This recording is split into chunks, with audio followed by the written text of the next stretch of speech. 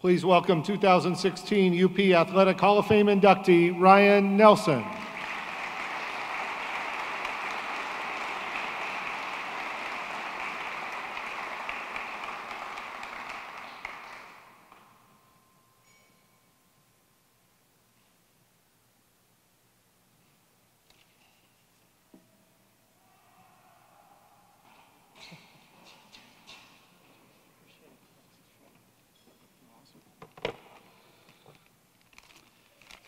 Hey everybody.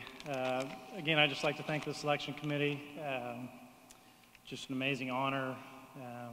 Very humbling, the inductees this year and in the past. I've kind of always been one of those people, always kind of looking to the top of the stairs, or the top of the mountain, never really appreciating maybe the steps that I'd already taken. It always felt that when I thought about myself like, oh, okay, I'm pretty good, I deserve that. Something would always be there to humble me a little bit or check me down. It was a surprise this summer when I got the email from Buzz. You're gonna be an inductee this year. I started thinking, oh, okay, yeah, maybe I was pretty good. I was great at the university.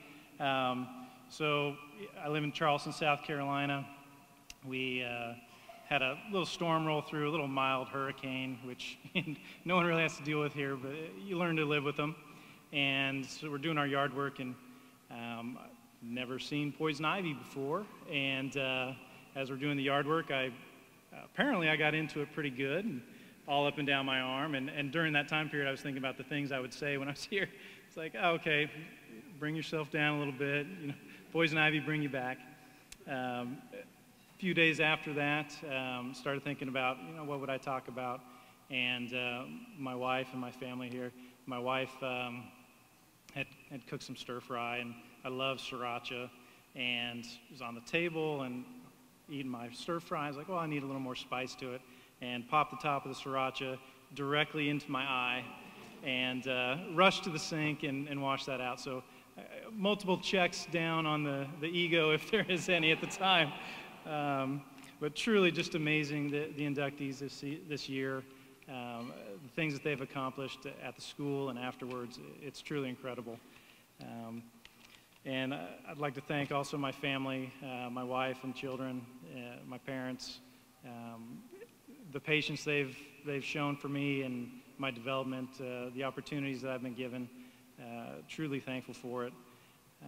When I was getting ready to go to school, hopefully to play golf. I got a very late start playing competitively. I kind of grew up playing every sport. My grandfathers and my dad and my uncle were golfers, and it was just another thing. And later in high school, you know, okay, I'm pretty good. I might have an opportunity to go play somewhere. I desperately wanted to leave Oregon. I grew up 35 minutes from here. Didn't happen. I talked to a few schools, but Mauro Potestio was the coach at the time and ended up offering me a scholarship. And I really also, my second goal there was to play at a Division I school. And to get such a late start in tournament golf, to have that opportunity, I was so thankful for it. And I didn't know a single person at University of Portland when I came here. And my parents dropped me off. I lived in Shipstad, the first dorm on the way in, lived on the 4th floor. Okay, I meet my roommate for the first time, parents leave. Okay, we'll find out what this is like. They came back 2 days later, and the 4-story trash chute was overflowing with beer cans and beer bottles, and I had made a ton of friends on the floor, so it's easy to make friends, I think, in those circumstances. Also, another way we kind of made friends, I ended up getting a fake ID my freshman year. There's a tradition called the crawl, where you go on all the bars all the way back to the university. I did that 4 times. My 21st birthday fell on the crawl on my senior year. All the bartenders were surprised when I celebrated my 21st birthday. But they're all a good humor there. Really, the best, I guess, just appreciation of University of Portland, my golf coach at the time, Mauro Potestio. no longer with us, but I don't know if you didn't have direct relationship with him, if you'd been to any men's basketball game, the 50-plus years prior to his passing, he was in the front row with the bow tie, little Italian man. They showed some pictures there. He got to select all of our clothes at the time. It was just truly, he's just the sweetest man. Didn't have a great depth of knowledge about golf, but you know, it didn't really matter at the time. He truly loved, you know, his parents were Italian immigrants. He was a first-generation American, and but he loved his wine.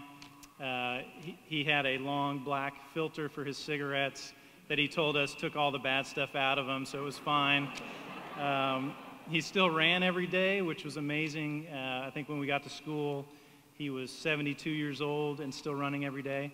One of our first team functions was his 50th wedding anniversary. So it was all a bit of a shock. I had expectations of the college program and then the reality of University of Portland. But it was fantastic, the friends and teammates we made. A few stories. The shirt that they showed was, he loved the outlandish things. And I think the same year we had these navy blue pants, and we couldn't match it with any of the shirts that we'd gotten. And he said, no, those are purple. They go with the purple shirt. Like, we're just solid purple. Like, oh my God, okay. We're going to take over the selection of the outfits from now on. Two short stories about Mauro. One of our first trips my freshman year, we fly to Reno, Nevada. Instead of renting a van, and only 5 people make the trip, so instead of renting a van, we get 2 cars. And I end up in the car with 2 upperclassmen, and Mauro and 2 of the other guys end up in the other car. And go driving. Okay, we leave the airport, go driving, we're going to hit the main drag in Reno, as small as it is, and we're in front, and we missed the turn. So we're in the middle lane. Well, okay, we'll just go down and go to the next exit. We go down, and they never kind of show up to turn around. It's like, well, we'll head to the hotel, I guess. And we get there, and the other 2 guys in the car, my roommate, the other freshman, white-faced. So what's going on? He says, well, Mauro stopped in the middle lane of the interstate, reversed 50 feet to get to the exit. Like, oh my God. And I don't know if any of you remember the cartoon Mr. Magoo, but he had a little bit of that kind of face, a little bulbous nose, and just that sweet kind of ignorance of his surroundings. And so shortly thereafter, all the upperclassmen would take over the turns driving. He didn't have to drive anymore after that. And the other story, my first tournament we played Cal State Northridge, and they hosted the tournament. And if you can imagine, we're standing on the 16th tee. It's a very elevated tee shot. You can see the whole valley, and the 15th hole runs this way. We play down 16, a little 17th, and then the 18th hole. And as we're standing on the 16th tee, my teammate tells me, well, last year, Mauro, we're during the tournament, and we're standing on the tee box, and one of the guys in the group from one of the other schools tees off on this huge elevated tee. And as the ball's in the air, my teammate, Dugan, looks down in the fairway, and here comes Mauro in his golf cart going across the fairway. And he said, no way, there's no chance this happens. Boom, right on top of his golf cart. And he doesn't stop, doesn't hesitate, keeps right on driving to the next, he's like, oh my God, and he apologizes to the guy from the other team, like, I'm so sorry. Luckily it didn't bounce into a water hazard or anything. They continued to play, and Mauro had a very raspy, kind of deep voice, and Dugan sees him a couple holes later, and he's, Dugan, did you hear that loud explosion? So we're at this tournament, standing on this tee box, hearing this story for the first time. And in practice rounds, all 5 of the team play together. It's extremely slow. We're crying laughing. We play the hole. We play 17. We're standing on 18 tee box. And we're all kind of just reminiscing already over the story and looking back at 16. And there's Morrow driving down the 15th hole. And he's looking for us. He'd gone out and he's coming back out. And so we, Morrow, we wave, and he sees us, and he turns the golf cart and starts heading right toward us. And no, Morrow, no. And we stop. And in California, they have a lot of water hazards, but a lot of the creeks are dry. And he drives straight toward us, and wham! Straight into a dry creek bed. So I wasn't sure what I'd gotten myself into at the time, but just an amazing experience here. Really, I had a great time. Our golf team, we had a lot of laughs. Morrow being the heart of it. Again, just the sweetest man. He cared for us so much. We were invited every year over to his house, him and Ann, cook us authentic Italian food. Ann never owned a driver's license. It was just a really old school kind of household they had.